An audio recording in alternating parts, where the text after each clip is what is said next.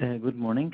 Sorry for the delay because we had some issues with the AV setup.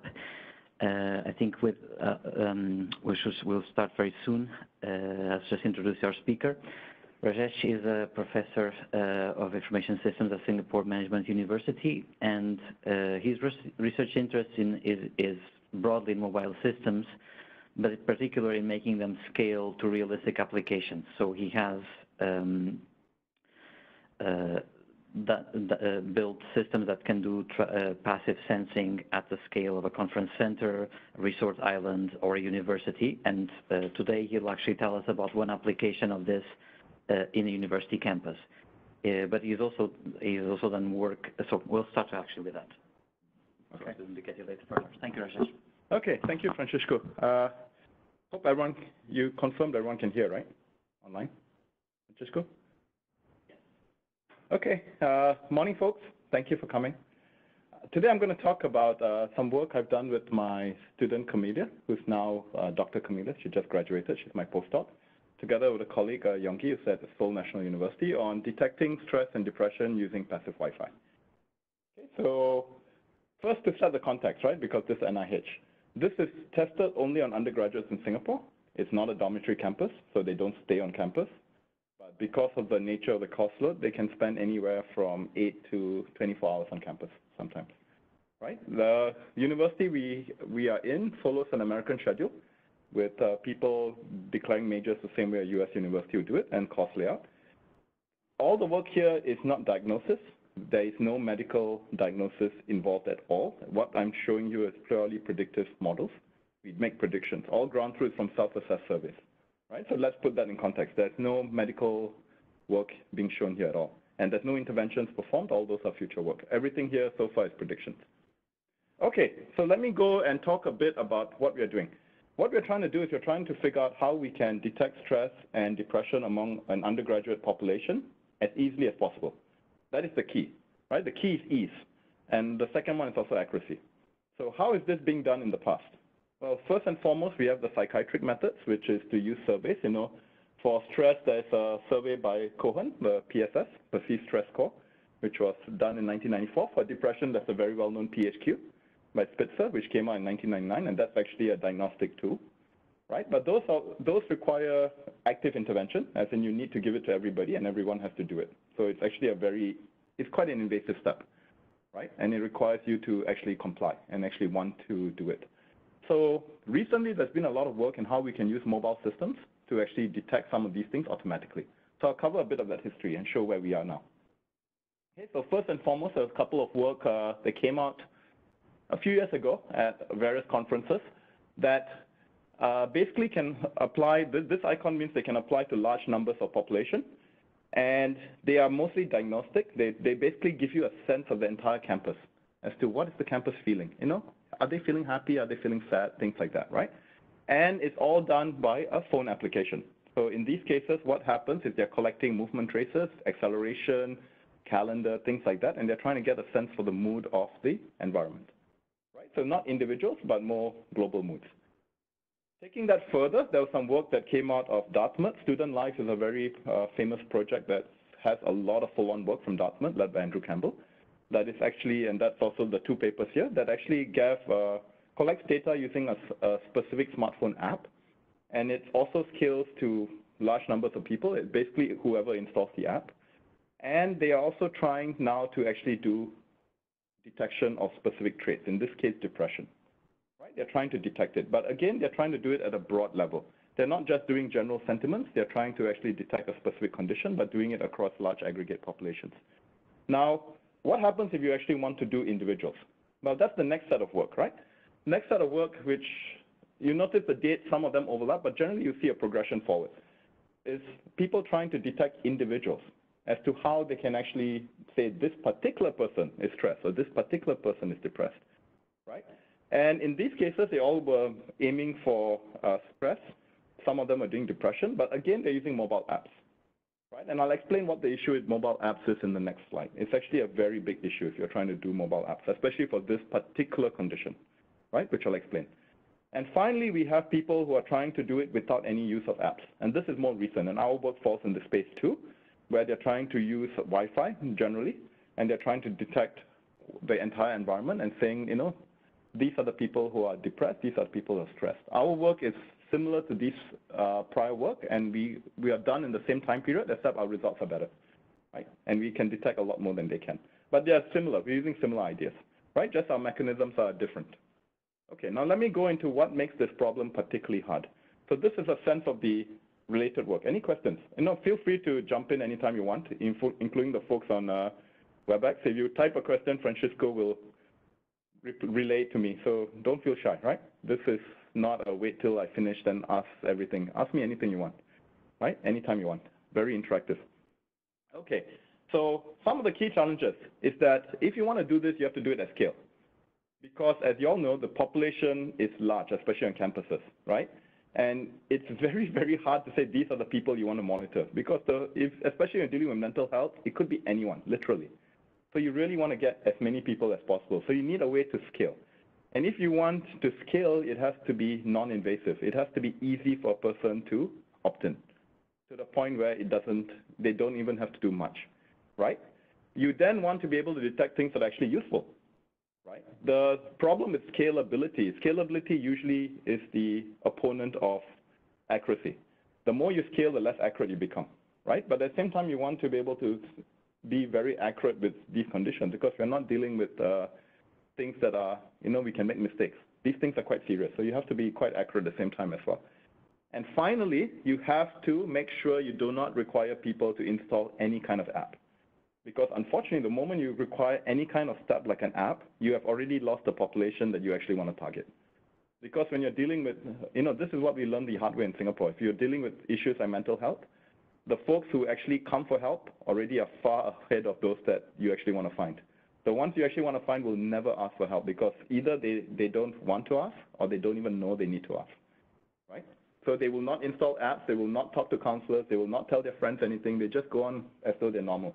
And in the end, nobody knows anything different, right? So how do you do it in a way so that you don't actually require somebody to take a first positive step, right? Because for conditions like this, it's actually very hard to even say I need help. That's the first step. Those that actually say it are ahead of the curve in many ways. So we decided, you know, how can we do this without even using apps, and we can scale the whole environment, right? So like I've already mentioned the things I just pointed out, you know, we need to operate without requiring additional devices. We need to be able to do many different attributes, and we have to do a binary classification, even to detect users, even if they're anonymous, right? Even if we don't know who they are, we still need to be able to say something so that we can then attempt to provide them the help they need, okay? This whole project comes out with my experiences of being an educator for over about 15 years now, and not being able to help students. So, you know, how do you actually give them the help they need so that they don't actually do crazy things later? So the key component system, right, is shown in this slide. That's it. The only thing we collect as input for our system is the signal strength of your phone connected to the Wi-Fi network. And we collect this information from the Wi-Fi network itself. So nothing is installed on your phone, you don't have to do anything. You just have to be connected to the Wi-Fi network. And we pull the data directly from the Wi-Fi network itself. We work with commercial grade enterprise Wi-Fi, so we work with Aruba. Our system supports Aruba, supports Cisco, supports a few others, right? We pull the data directly from the controller, as they say. And this comes from a line of work I've done on indoor location and Wi-Fi analytics. All of that information then goes into a system that my group has built over the years called LifeLabs that actually extracts the RSSI information, does very, very interesting triangulation, trilaterations to figure out exactly where in the physical space that device is located, right? And then it goes into another piece of work that my students built years ago called Grumon, which is a group detector, which basically then identifies you as part of a group with other devices. So even though there's 10 of you in this room, it will eventually say the 2 of you are together, or the 5 of you are together. It actually is able to very accurately say which devices are moving together with the same intent, as in it puts people into logical group. It doesn't know what the purpose of the group is, because remember, all we get is Wi-Fi signals, but it knows that these people are in a group, right? Then from these 2 pieces of information, we then do a lot of machine learning. Yes?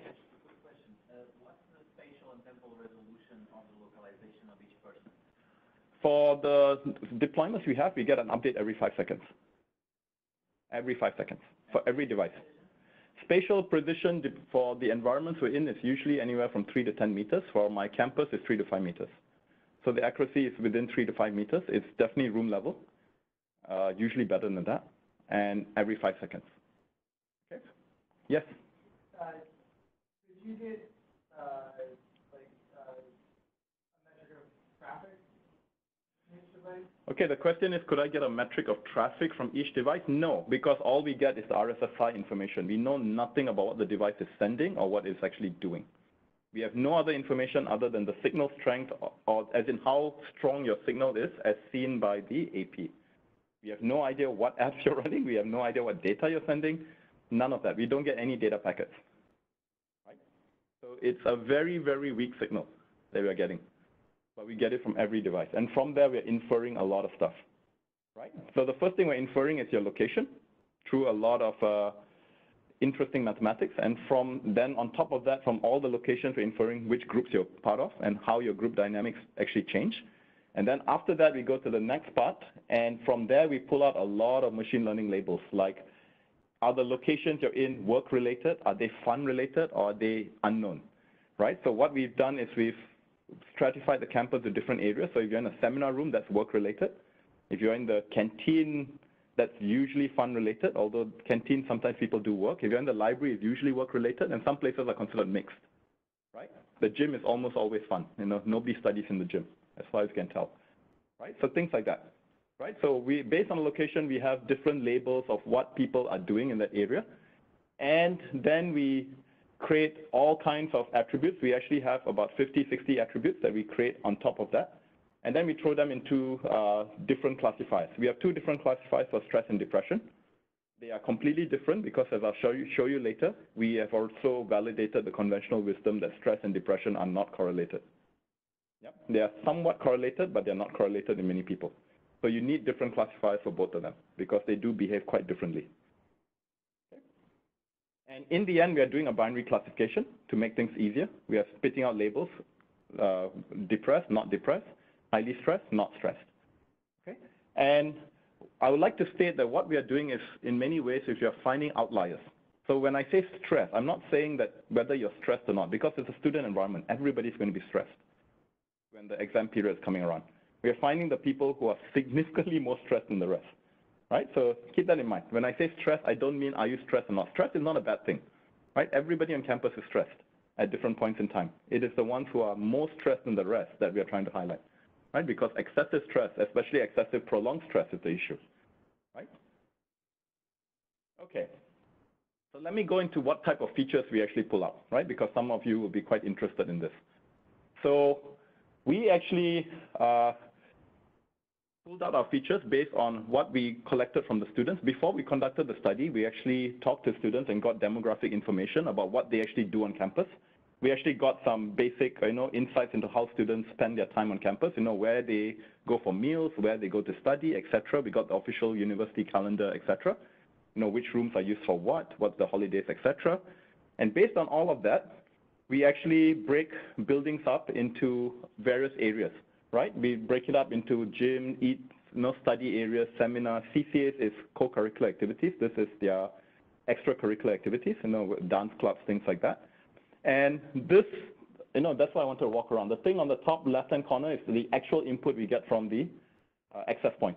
That is all we get from the access point. We get a timestamp, we get a device MAC, we get a RSSI value, and then our system appends a location code and a last seen time after we have processed it, right? But the only thing we get from the access point is timestamp, device MAC, and RSSI. And then our system goes and appends a location after going and doing all our magic, okay? The group detector then spits all these things out and says, how big a group are you in? And we have stratified the group into 4 different sizes: individuals, medium, small, and large. And this heuristics are based on our own personal experience with how people move around on campus. This will change depending on which campus you're on, right? So all of these features are campus dependent. But the good thing is you only do it once for each campus, right? It's a one-time thing. It is not student dependent. It is not cohort dependent. It is campus dependent. And until they change the purpose of the campus, these things will remain quite stable. Okay, and the last thing we do is we also figure out what they are doing in any particular room, So what is the task type, what's the start time, end time, number of attendees, and the venue. And this we get from our location data, right? We don't have inputs to the calendar or anything like that. All we have is location data. And we have the campus calendar. So we have external data because the campus schedule is quite fixed. We talked about that yesterday. The campus calendar is quite fixed as to which classes go on in which rooms, right? So we know that. Okay. So based on all of that, we actually compute two different sets of metrics.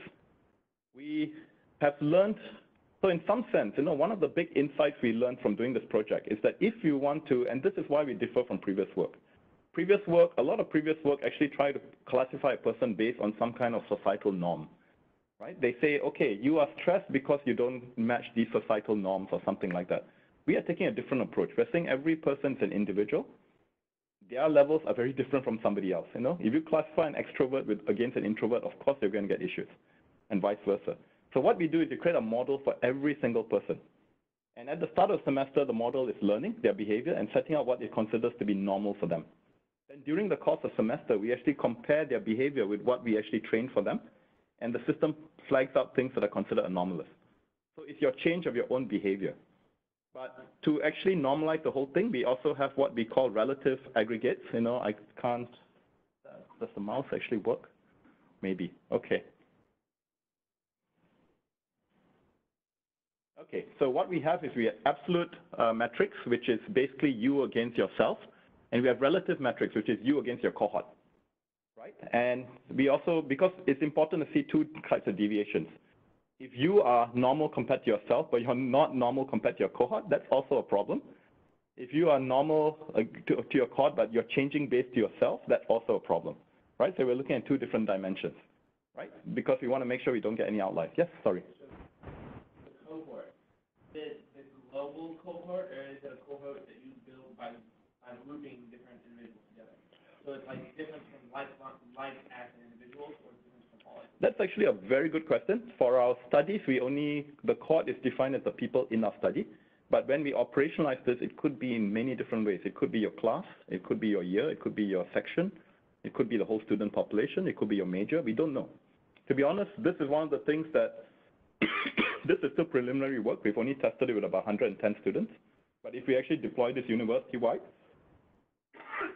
sorry, we deploy this university-wide, who your cohort is actually quite an interesting question. Sorry. I have a hacking cough because I was in a place that was quite polluted last week, and I'm still getting on with that. So that's what I've actually explained. The words actually say what I've just explained, right? We are checking your behavior relative to yourself and also relative to your cohort. Because we found from our own experimental evidence that just doing one or the other leads to a lot of errors. The false positive rate is actually very high, right? If because you against yourself, you might not show any behavior, especially if you trained against at a time when the person's already afflicted, right? But you against your cohort shows a lot of false positives because a lot of individuals are very different from their cohort, right? And that just flags out lots of random things, which is why a lot of previous work fails as well. They try to create some kind of global notion of normal, which doesn't work. Okay. So to talk a bit about the user study that we did, we had 3 user studies. Our primary study was actually done with information system sophomores, about 60-something people, 62, about even mix of men and women. And it was during an entire 14-week semester. Right, we tracked them from start to finish, the entire semester. And they were all doing a semester-long project. So there was many cases for them to get a lot of stress. And that is what we used as to actually build our study and validate everything. To validate our results, we then did 2 additional studies where we used our trained model from the first study to see if it would actually work with other students in different cohorts. And these students were a mix of different majors. Right? We managed to get less students, only about 40-something students. But they came from 6 different majors, right? They were doing 6 different course modules. Whereas the first study was just all IS students doing one course, right? So we also wanted to see if our models were stable across different cohorts, because that's very important, right? You need some kind of between subjects validation as well. And again, most of them were done for 14 weeks. Some of them were only done for half a semester, 30 days. Okay. Now this is the part that I just wanted to put in just to show you all how we did it. One of the things that, if you all do user studies and you all actually need people to provide survey data, one of the hardest things to do is to make sure that your participants provide the survey data on time and accurately, right? It's very, very tedious to keep sending them emails. So the way we overcame this is this was done by Camila, my postdoc. It was a brilliant idea. She actually built a web app that shows up very nicely on phones, and this actually connects directly to Qualtrics or Google Forms at the back. So if you're using Qualtrics, it just plugs into Qualtrics. If it does Google Forms, it pulls to that. And it shows them clearly which surveys they have done and which they have not. And most importantly, this slide, right? It has a couple of components. This one shows what they have done and what they have not. This is most important. It shows them what they have earned and what they have not earned by not doing the survey. This turned out to increase participation rates amazingly high, right? A lot of our social science colleagues actually want us to give them access to this app now, just so that they can use this to motivate their students. It turns out that just showing people how much they are earning and how much they would lose if they don't finish the surveys, it's a great tool to get them to submit surveys on time. Now, does it change the nature of the responses? We don't know, but at least they provide them. You will still need other tools in place to make sure their surveys are provided accurately, because they might just go into the motions, right? But this increased the retention rate quite well, and it made sure people were doing their surveys on time. Okay. And what were some of the things we actually asked them to do? We asked them to provide demographic surveys at the start, which is social education, big 5 personality traits. You know, we had their mobile Mac, we had their work group schedule, and every 3 days they were going to give us ground truth, which is the PSS for stress levels. And every 2 weeks, they were doing the PHQ-8 for depression. And at the end, and 2 times in the semester, we did semi-structured interviews just to understand what was going on, right? Just for us to understand. These were not really rigorous. They were semi-structured just to make sure that what we are seeing was actually accurate. Okay. So to give a better idea of the surveys, just in case you all don't know what they are, the perceived stress score, the perceived stress scale, the PSS-4, is a scale of 0 to 16. It's extensively tested on student and employee, and it's been translated in many languages. This is not a diagnostic tool. This is important. The perceived stress scale is not a diagnostic tool. It cannot be used to determine the source of stress. And, you know, at some level, we were trying to figure out what cutoff would indicate severe stress. So what we did is we took the mean. This is reported in prior work, what they found the mean score to be. And then we took 2 standard deviations above that, right? So it turned out to be 12.36. And that was the number that we put as severe stress. So we are being very pessimistic as well. So all the results we're showing for severe stress are very pessimistic, right? So that's the other thing that also needs to be tuned. We have taken what was considered the average, and we have taken 2 standard deviations beyond that. Yeah? So anybody whose severe PSS score indicates a score of above 12.36 would be marked as severely stressed, right? From the ground truth labels. The system itself does it a completely different way, using all the classifiers and machine learning labels that I told you about, right? This is just our ground truth labels. For the depression score, we're using the patient health questionnaire, the PHQ. We are using the PHQ-8. Some of you might have been more familiar with PHQ-9. We do not use the 9th question because it pertains to suicide. And we were told, you know, all these studies were done with a lot of social scientists' help and some psychiatrists. We also consulted with psychiatrists in Singapore's version of the NIMH, the Institute of Mental Health. And they said, please don't use the 9th because you are not able to deal with anybody who answers that question positively. Right? So we dropped the 9th question, so we're using the PHQ-8. Right? And the PHQ-8, even without the 9th question, is still a clinical diagnosis tool. It has been validated in many different clinical environments around the world, and the numbers are very clear. Anything above 10 indicates depression, yeah, which should be diagnosed by a psychiatrist after that. But it is indicative of that. So that's the numbers we use based on prior work. Okay. So any questions about the scales? Because these form our ground truth, right? The way the system detects it is using just the RSSI indicators that I told you about, right? The ground truth is invisible to the system. It doesn't have any access to the survey data. Okay, so let me go through some of the hypotheses that we saw, right? And I'll show you some of the data because this is where it gets more interesting as to what we actually saw. So the first hypothesis, obviously, is the base hypothesis, right, is that you can detect stress and depression using location data. We didn't believe it could be done either, right? But it turns out it can. A person's behavior does subtly change when they experience significant amounts of stress or depression. And we actually did prove that, as we'll see in the results. But some other hypothesis that came out of that is students with severe stress spend fewer hours on campus. This is a hypothesis that was given to us by our psychology colleagues, that, if you're highly stressed, you want to go away as much as possible. You want to go away from the source of stress, right? And we didn't actually see too much of this. We saw some of it, but it wasn't that pronounced as we thought. And it could be because some of the stress was actually not coming from school. It could be from other places, because again, we don't know the source of stress, right, in some of these places. So there's some, we didn't actually figure out where the source of stress was in some of these cases, right? Another hypothesis we had is that people with severe stress participate less in work-related activities. They just don't want to do anything because they're just so stressed.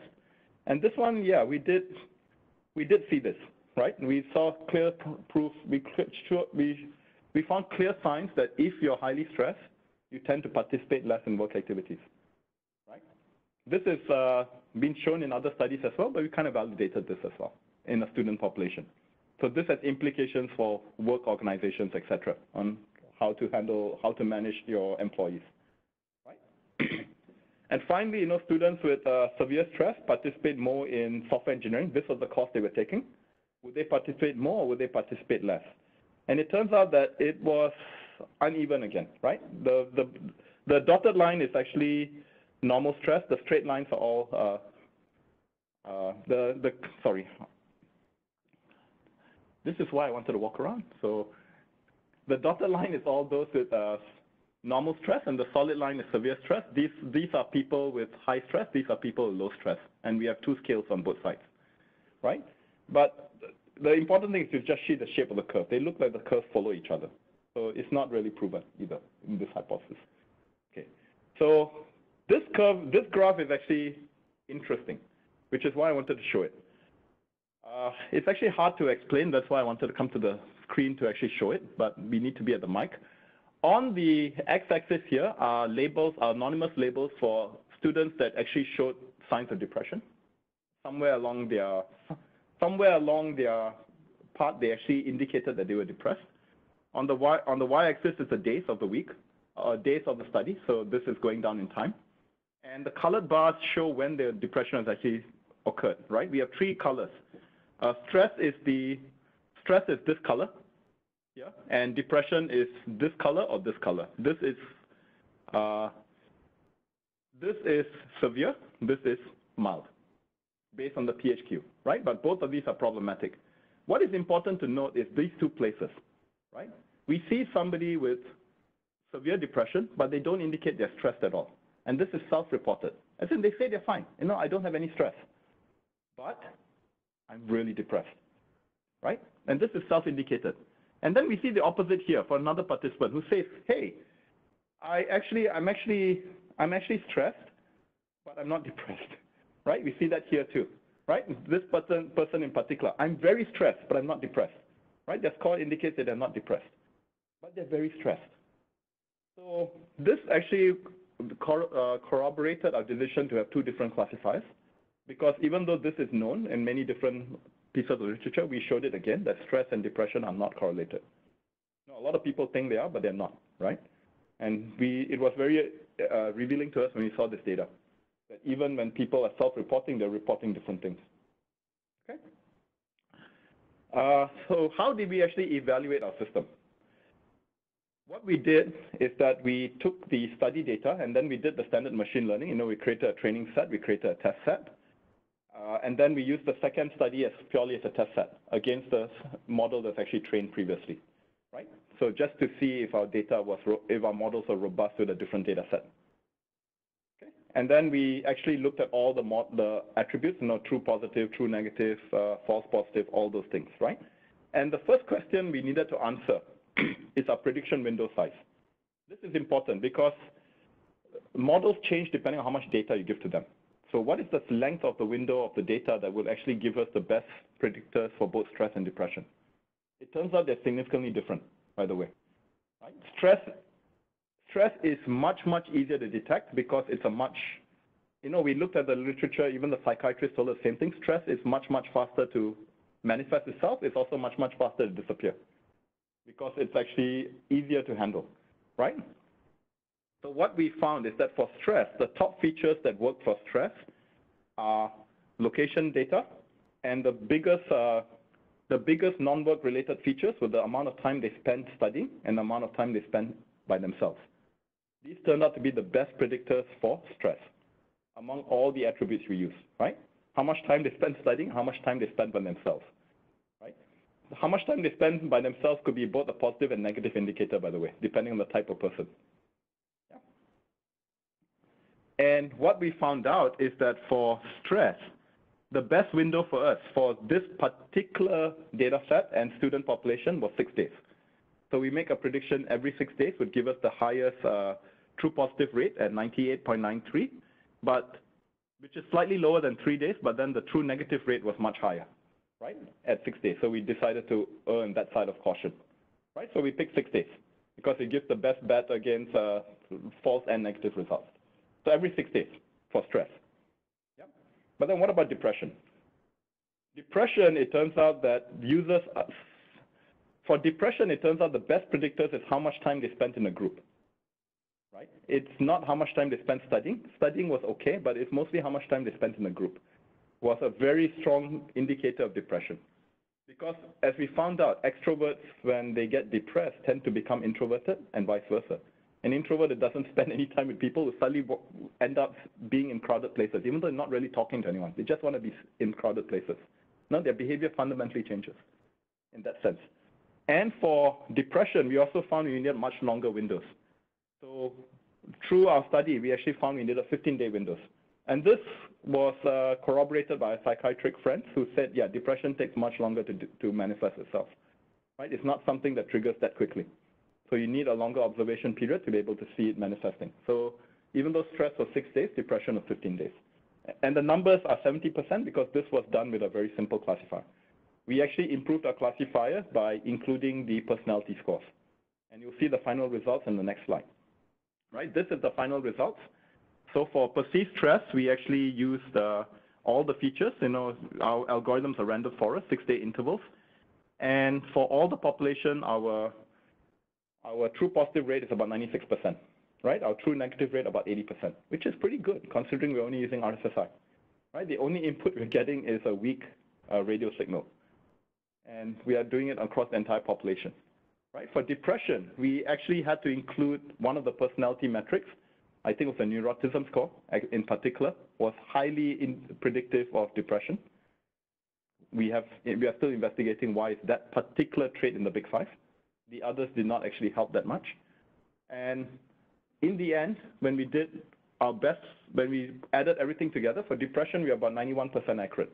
Our true negative rate is it's not as good as we would like at 66%, but our true positive rate is actually pretty high, right? So the folks we actually detect are pretty good. The ones we actually don't, yeah, we have some issues there. But we are very happy that at least we are detecting a large number of people who actually do need help. So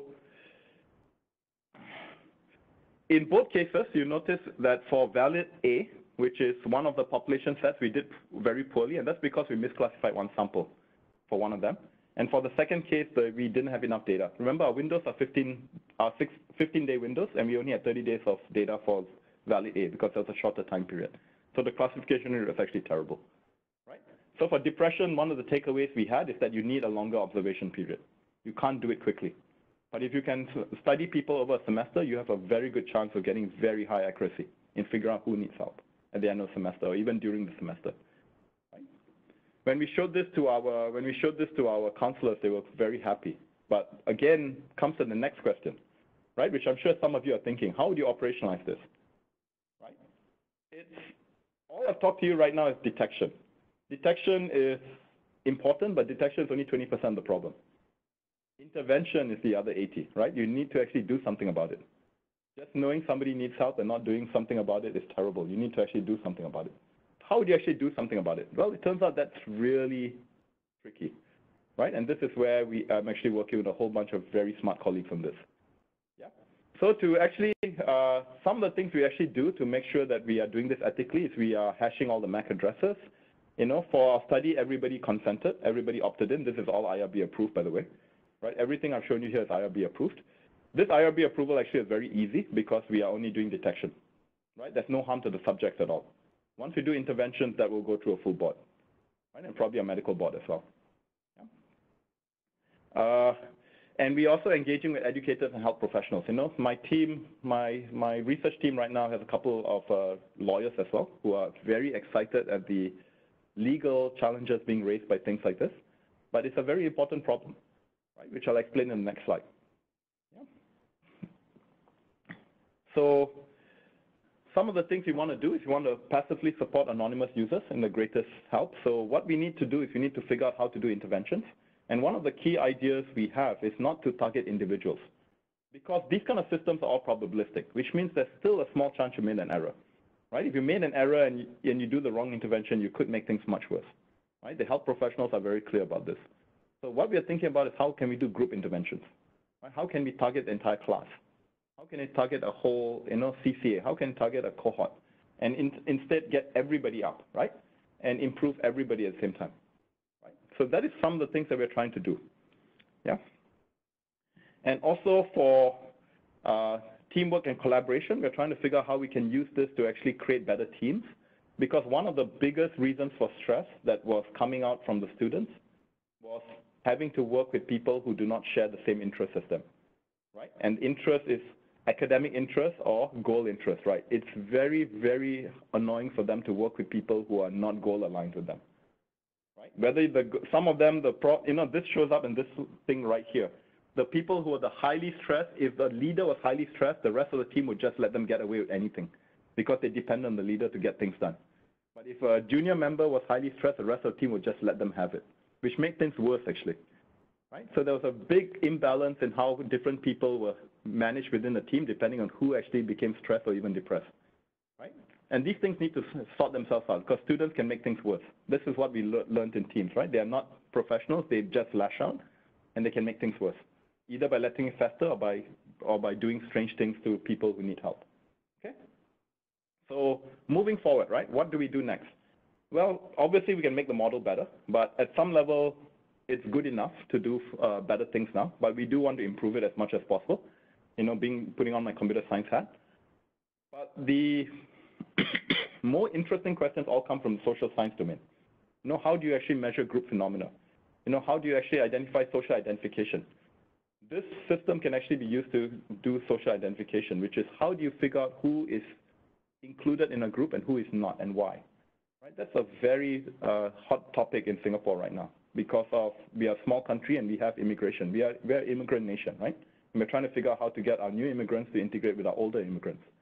Right? You all have the same issue here, but you're a much larger country, so it's not as in your face as we are in a small country. So we are trying very hard to make sure that the society is united. So how do you do it, right? How do you even do it in schools? Yeah? How do you do interventions? This is very important. How do you do individuals where necessary for specific individuals, but mostly group level or even passive, right? How do you help people without them even knowing that you're helping them, right? Because the whole nature of help is that if they know they're being helped, they may not want it in some cases. So my psychology friends are very excited by this. They're already hard at work thinking about what kind of interventions they could do, right? How do you expand this to other workplace settings? I've had quite a few workplaces ask whether they could deploy this to figure out the stress levels of their employees, because as you see, when employees get stressed, they don't work as hard. This is $1 billion loss to them in some places. The global economy loses trillions of dollars due to people being highly stressed and taking sick leave, etc. So companies have asked, can they use this? And I said no, because I do not have any mechanisms in place to prevent companies from firing their employees when they find out they're highly stressed or for penalizing them in some way. That's why I'm working with students, because in students, it's harmless. Universities only will help their students. They'll help them, either they go see counselors, etc. They leave, nothing follows them. There's no record that follows them, everything's confidential, right? So it's a clean slate once they leave. That cannot be said for workplaces, right? So that's why I'm not using this to even do staff or faculty in the university, even though they need it as well, yeah, because there is an employment contract there. Which leads to the last point, which is the public policy for systems like this. Now, this is why my law friends are very happy to work with me. I'm like giving them all kinds of new toys to play with, right? And my social science colleagues, I'm like the arms dealer. I give them ways to scale all their techniques to large population sizes. But how do you actually develop policy for this kind of large-scale environmental sensing? Because this is large-scale environmental sensing. The sensors in the environment. You may or may not have opted in, but it's still sensing you. And it's putting labels on you that you may or may not want. But what is the laws and ethics and privacy considerations that we need for this kind of systems? These systems are coming, whether we like it or not, And so we as researchers need to take the lead on this, before we get, companies and the commercial world decide to do something, right? Because they won't have our best interest in mind, right? But these systems are coming. We already see it with video analytics, etc. But, in this case, we want to help people, but how do we stop it from hurting people as well if the wrong label gets attached, right? So we need policy, and it has to be done at country level. So in Singapore, we're looking at it, and I hope you all are looking at it as well over here. So future plans, right? I'm going to tell you we have 3 more deployments underway. In January, we will have a 500-student trial in a polytechnic, and these students are not of legal consent. They're all 18 years old or younger, so they will need parental consent, which makes things more interesting. But if you all are interested in participating in this trial in January, let us know, because we can find a way to get you all involved. No, we are still formulating the survey implements, etc., or what the ground truth data we're going to get, at least 500 students, to see if our system works. And this is a whole different educational environment, right? It's not a university, it's a polytechnic, right? We have another trial at a vocational institute, which is 15 to 16 years old. This is a trade school, and they have very different demographics. This is not a high-end educational environment. In many ways, it's pretty low-end. So the students here have a very different background.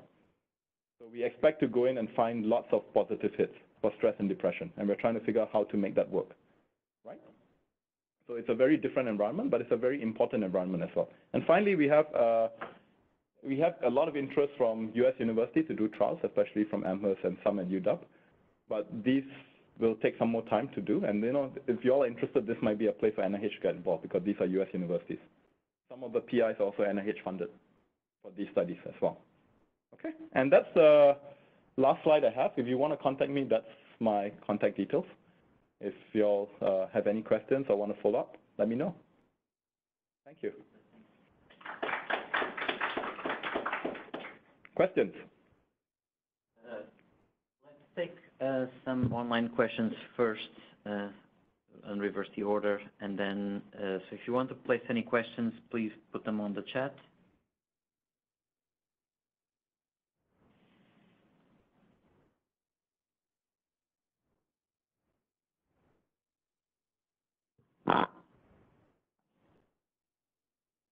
Must have questions.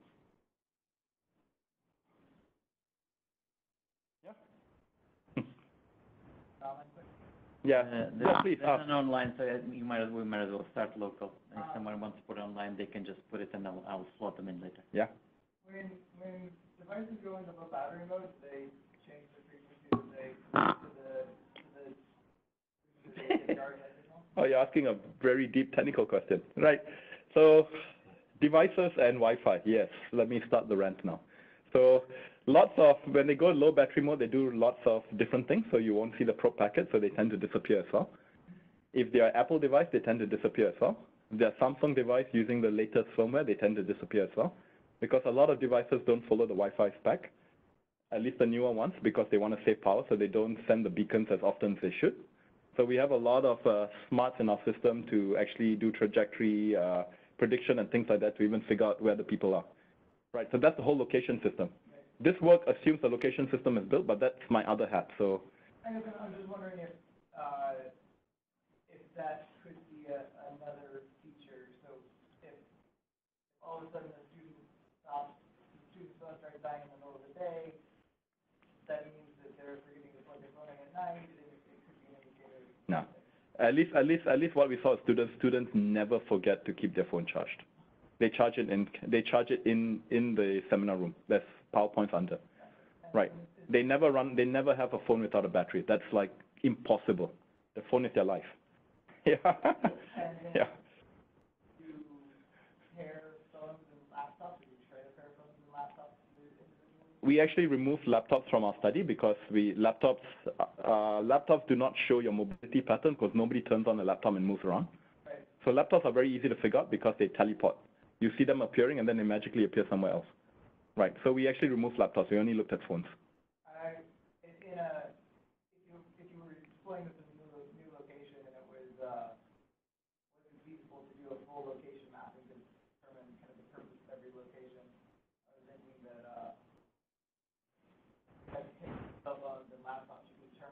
Sure. We're working by whether or not the laptop shows up. I mean, that's, so the question is how do we do our location, how do we do our semantic map of what a location is used for in new locations? Well, it's really easy. Just by the name of a location, you can do a very good first filter. In the worst case, just put it as mixed and move on. And the system will figure out eventually that if everyone is there at specific times and you're all doing it, will probably be a work-related event. Because you'll see regular schedules firstly. Workplaces tend to have a very regular schedule. Fun places tend to be more irregular. Yeah? Generally, from what we've seen. And those can be figured out. It's the ones that are mixed. We try not to make too many mixed because then it just messes up the classifier if everything is considered mixed.